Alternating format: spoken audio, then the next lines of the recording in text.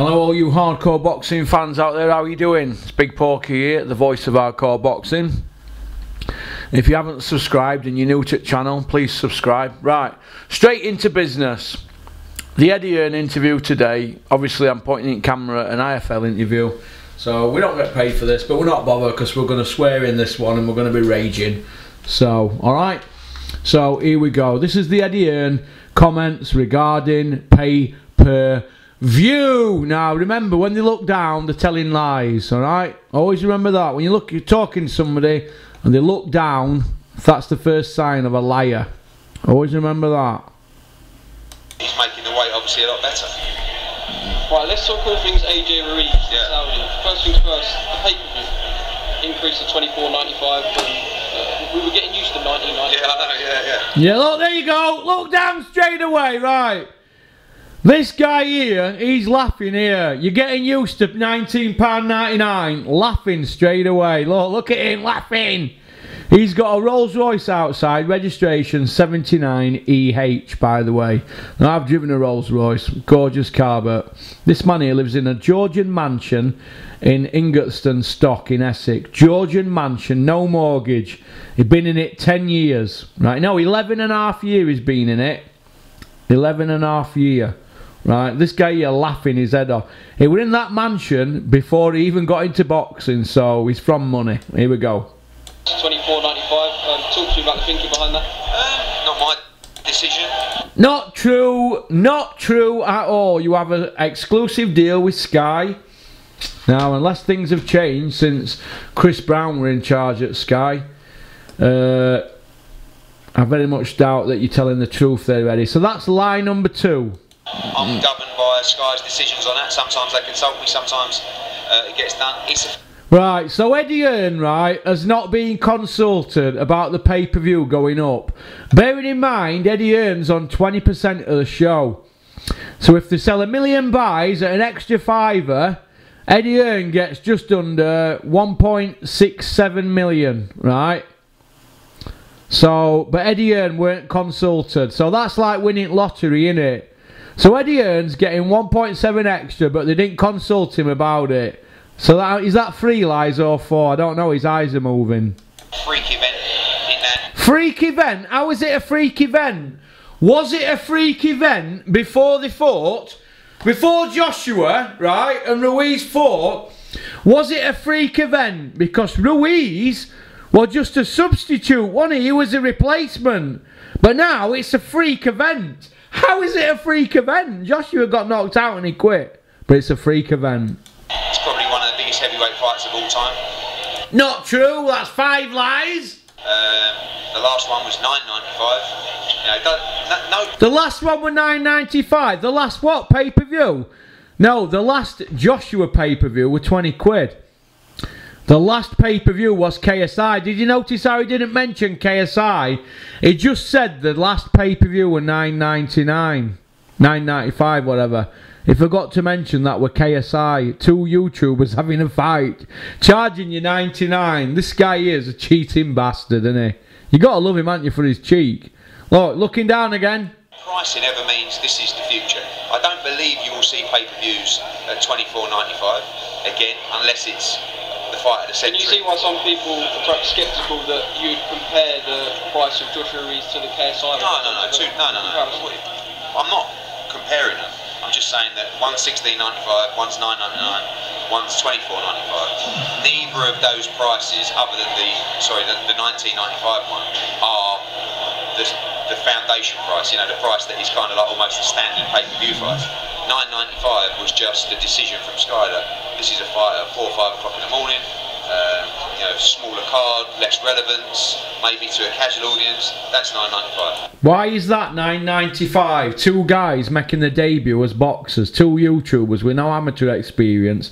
How is that a decision where they decided to charge a tenner? How is that? That is unbelievable. Next gen shows are going to be 15 quid next. They came back and said this is one of the biggest heavyweight fights of all time. It's going to be $24.95. So, despite people thinking that I own Sky and own DAZN, I don't dictate the price of their subscriptions or pay-per-view. So, I understand the decision because of the size of the fight. Eddie, you forget that we all know people that have been on pay-per-view on Sky, people on your shows and people before you were even packing in your job as a golf agent. We know people who've been on pay-per-view. We know people in industry. Stop lying! Fucking hell, they jump out in his mouth! Obviously I end up getting a stick for it, which is just part of the game. I understand that as well. So, yeah, but it's going to be a... Well, you're not going to be bothered, are you, when you made 45.4 million last year and you're going to cream 20 odd million off this fight? Momentous night. We're going to get Dillian on that card? I believe so, yeah. Right, Dillian White, right. So, we have a fighter that's been investigated for failing a drug test while his drug ban is pending, right? Tell me another sport where you can get caught for doping but still compete when they haven't even given you your verdict on or your penalty, whatever it is. It's a joke. What happens if Dillian White gets guilty with his B sample, and what if his A sample's guilty and he's pissed in the same cup? How could his B sample be not guilty? I don't get it. So do they put the Rivers fight and this journeyman that is going to fight in Saudi, do they put them down as a no contest then? Because what if Oscar Rivers dies in the next few months or don't fight again? Because he hasn't fought since, has he? What if, I'm not saying he will though, but what if this journeyman that Dillian White fights, what if Dillian White kills him or he maims him? What then? What's going to happen then? What is going to happen then? Now, it's hard for me to go into details with this because Dillian White's trainer's my pal and I respect him, but we've got to have fairness in the sport, right? And I don't see how this can be fair. A man being investigated for a drug charge, his second doping offence, and yet they're going to put him on a card in December in Saudi on biggest show at year. It's unbelievable. I think in the next 24 hours, I hope to have that confirmed. He's been putting stuff on social media. Yeah, well, I know. It's like, he's done the confirmation himself. He has, and it's not confirmed, but I do believe there's a very good chance it will be today. No, I'm not happy with it. Chavez Jr. This Wilder situation, I mean, I've seen all sorts of written press, etc. One thing about the potential, you looked at California for the fight, and there were some words of body there that wouldn't allow the fight. No, so what this is what happened. So. Here we are. What we're talking about now, we're talking about Eddie Hearn's issue with Vegas, right? The Nevada State Athletic Commission. Listen to the lies involved with this man here. And he only moved the fight to Arizona, hasn't he? Listen to this. Listen to the lies here. Listen to the twisting. And if you want to know about twisting and Hearns and the lies, Google Steve Collins versus Barry Hearn High Court transcripts on YouTube and go and have a look what Barry Hearn were doing behind the scenes if you want to know about corruption. Against Danny Jacobs, we're looking at 3 sites: Nevada, Arizona and Texas. I spoke to, or our office spoke to the Nevada Commission and said we'd like to request the date of December the 20th so we can hold that with the Commission. Who is it? It's going to be, it looks like Jacobs against Chavez.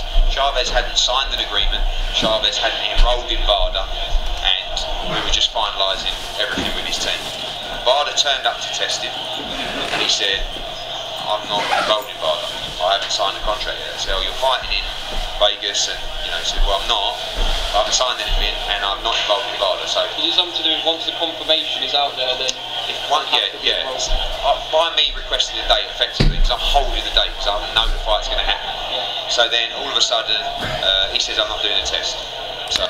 Right, Julio Cesar Chavez, right? Eddie Hearn now needs Julio Cesar Chavez. Do you know why he needs him?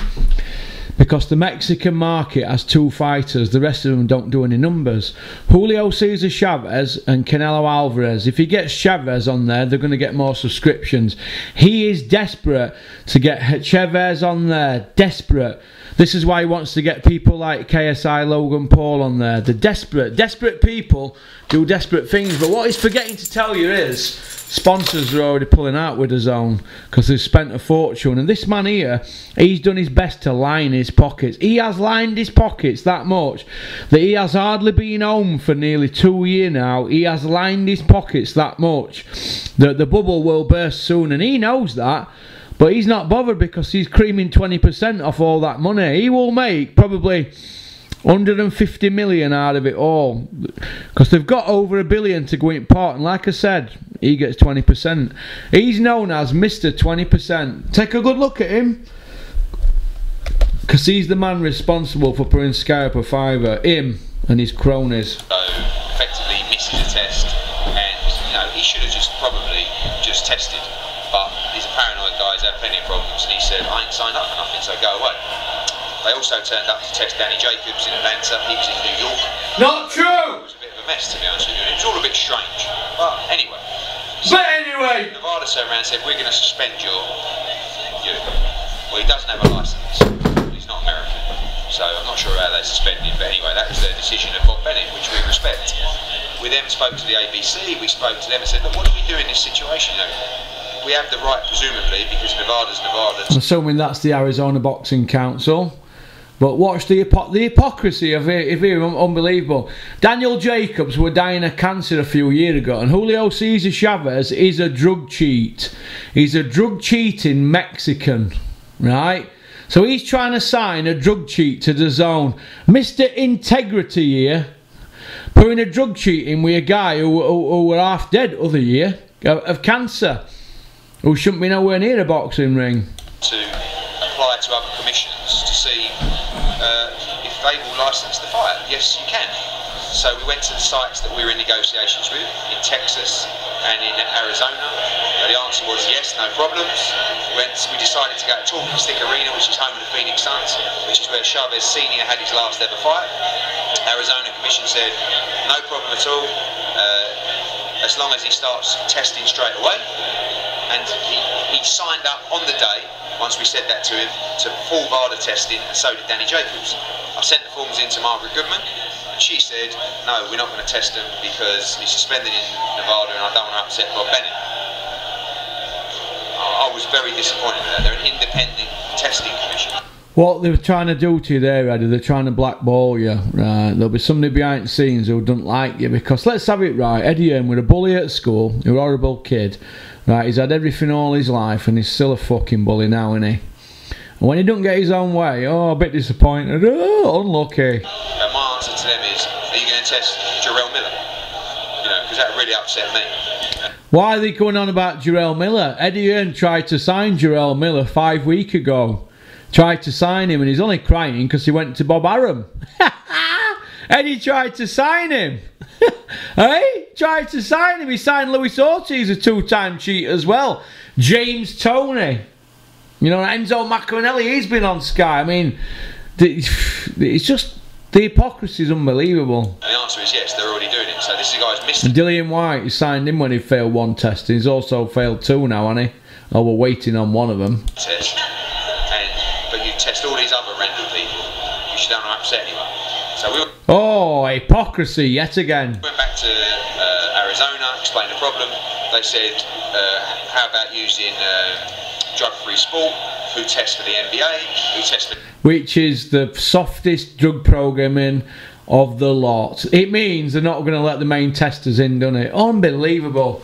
So they're going to get Chavez to fight and they've got soft testing process involved. Shocking. The NFL, we test for a lot bigger considering there's been a lot of NFL players caught. Yeah. No, we're happy. To be honest with you, as long as the commission are happy with the testing procedure, our job's kind of like done. Your job's done. We're getting it to Arizona, the weak as kittens, Arizona. Very weak commission. Reputable agency, so. Al Heyman's ran him out of Vegas. That's what's happened. Why don't you just say it, Eddie? Al Heyman's kicked you out Vegas. That's what's happened. Alright, because you've upset that many people, you're not going to get the Vegas bounty now. So you're probably not going to get a Canelo fight in Vegas because you've upset a lot of people. That's who we signed up with, and Phoenix turned around and said, no problem, Arizona, sorry, and we're on sale. We sold a huge amount of tickets. Yesterday they had, I don't know, a hearing, but they didn't actually decide anything. They said it's just postponed until December the 18th, which is 2 days before the fight. Again, this is kind of new market, new territory for me. Spoke to Arizona Commission, they said no, nothing changes, no problem, fight goes ahead. So I'm hoping to speak to Bob Bennett. Bob Bennett wrote to me, said we're not happy, we may not extend your licence next year when it's due. And I said, what are you going to do? got me to promote a show in Las Vegas, so be it. But as far as I'm concerned, we follow protocol. Listen, Eddie Hearn not being able to put a show on in Vegas, he is devastated. The fight takes place, and that's it. Okay, what do you make of the new O'Hara Davis? O'Hara's like, but he's hot and cold, isn't he? I haven't seen O'Hara for a long Shaved time. off all the bad energy. Yeah. We all know what you did to O'Hara, don't we, Eddie? A bad guy, wasn't he? When they did the draw. I've had enough of you, Eddie, now. I've had enough of you. Look. We all know, don't we? Right? We all know what Eddie did to O'Hara Davis, don't we? Right, look at the time here. 7:30. 7:30 on a Thursday night. We all know what Eddie did to O'Hara Davis, right? He shafted him. Then when he were going to sign for Frank Warren, what did he do? What did he do? Tried to get him back, but we're too late then. Right, he'd gone with MTK and he was going with Frank Warren. Good luck to O'Hara Davis. I like him. O'Hara, you're welcome on the channel anytime you want to blow some steam off. I like O'Hara Davis. Me and Dennis spent some time with him, well I did, at the bar in Leeds, in Warrington. In Leeds, sorry, at the Josh Warrington fight in Leeds last May. So I like O'Hara Davis. He told me what had gone on. We all know that Charlie Sims shafted O'Hara Davis, backstabbed him, and they threw him to Wolves because Paul Smith and Bellew and all them Liverpool lads were all texting Eddie saying he was going on about Hillsborough and that. Well, O'Hara wasn't even born then. It's like me going on about Ibrox, you know, there's the awful incident, a bit similar to Hillsborough, where people died at a football game in Scotland. It's like me going on about that, innit? I won't mention it, obviously, and maybe O'Hara were a bit naive, but you know, tragedies like that, I don't think O'Hara understood, you know. But he didn't mention Hillsborough. I think he just mentioned the Sun newspaper, didn't he? So I don't understand that. I don't understand why they threw him under the bus. I think they did it. I mean, he said it's because of his friends in Liverpool. He'd upset his friends. Well, O'Hara Davis saying he were going to put something in the Sun newspaper or something upset some Liverpool friends of Eddie's. Well, the same people, Tony Bellew and Paul Smith, fought on a Sun newspaper sponsored show. Right, a Sun newspaper sponsored show had Paul Smith and Tony Bellew on it on a Frank Warren card, right? But yeah, they weren't bothered about the Hillsborough then, were they? Paul Smith and Tony Bellew, they weren't bothered then, were they, about taking money on a Sun sponsored show? But yet they were bothered about O'Hara Davis putting something in Sun newspaper about Tommy Coyle. So hypocrisy yet again. But Eddie Hearn made his son look good in front of the Liverpool public, didn't he? Because Liverpool's an hard sell for boxing, so he made a stand, didn't he? And who knows, in his head he'd have thought, oh, I'll get well in here and we'll throw O'Hara at Wolves because he doesn't sell a ticket. And that's basically what happened with that incident. So what a wanker, eh? Bad person. You got a problem, Eddie? Come see me. I ain't bothered about you. But it is what it is, isn't it? So peace out. Keep on trucking. Keep supporting boxing. I'm now going to upload these videos and go home. I'll be home about 10 o'clock tonight when these are done. What are you doing with your life, all you trolls? Oh, speaking of Troll Watch, we're going to call this video Eddie Watch, but Troll Watch. 27 people, I'm going to show you it now. I read all names out to you earlier. Battery's going to go, hang on, and then make it quick. Right, battery's going to go. These are all the hidden accounts. Right, what I meant, I didn't want you to think that, well, bullshitting you. Here we go. I don't think there's anything on this phone that's dodgy. Hang on a minute. Let's have a look. Right, there you go. That does go down like that. No, right. You see that there? See all them there? Can you see all them accounts there? They are hidden accounts, right? Can you have a good look at that? Let me see if I can get a better picture for you. I want you to see all these people on here. I want you to have a good look. Have a good look at these people. These are all people that keep sending abuse. Let's have a look.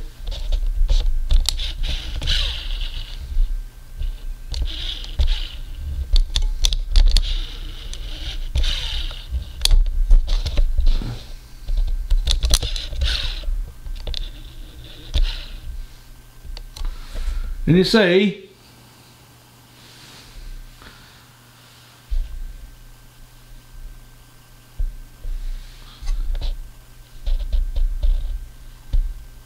look at them.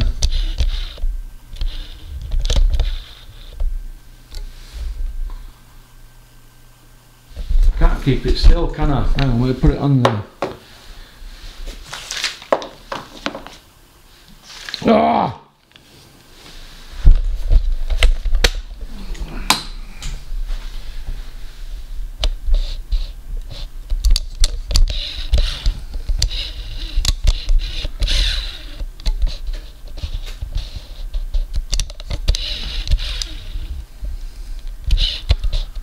Can't fucking do it.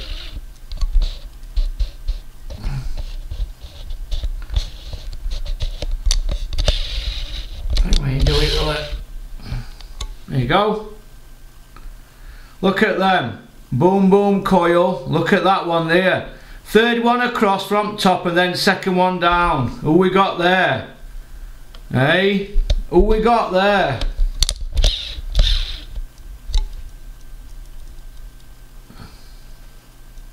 Andrew Bowcroft, eh? Look at all them there. Get it paused on your thing. Look at them lot. There's 27 there. Look at them all. Samba King 7, the lot of them, eh? Good, nice people them, aren't they, eh? Eh? Look at them all. Robert Britton. All lot of them, eh? So, peace out, keep on trucking, keep supporting boxing. There's the trolls exposed. They are hidden accounts on YouTube now. YouTubers like me, when you get onto advanced stage, you can have a look for them on your accounts. So it just shows you who's trolling you and hiding. But YouTube give you off features where you can find them. So there you go, exposed. Don't fuck about with Big Porky. We will expose you. Alright, we are boxing truthers as well as hardcore. So peace out, keep on trucking, keep supporting boxing. There you go, the voice of hardcore boxing.